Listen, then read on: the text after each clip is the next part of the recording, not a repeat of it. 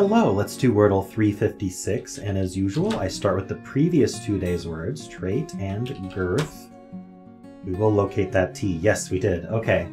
And Mr. Frowny suggested the word louse, and I liked that, so let's give that a try. Okay, so we got an E. I feel like we should be able to figure out this word.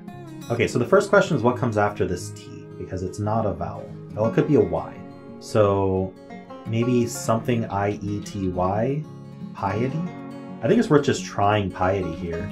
I don't think there's any other word like that. I guess we'll find out. Oh hey, it is piety. Very nice. Well, if you enjoyed this content, then please subscribe.